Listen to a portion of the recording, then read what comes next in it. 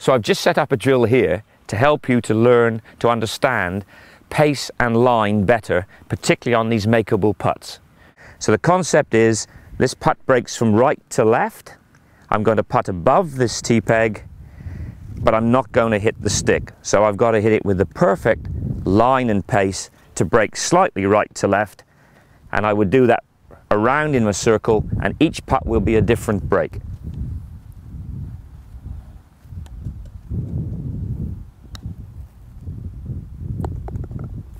So a simple little setup that can show you how to understand how to get the correct speed for the roll of the ball and the subtleties of borrow or line.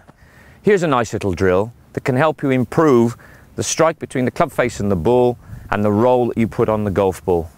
Simply pop a tee peg into the ground immediately behind the golf ball, so that when you address the ball, the putter head just sits behind the peg.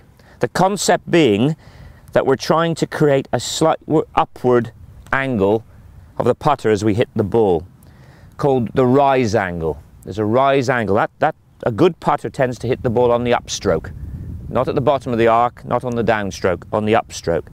So that with the tee peg behind the ball, you'll be encouraged to allow the putter to flow up and over the peg and strike the ball, to give it more of an opportunity to get topspin earlier in its stages of rolling to the hole.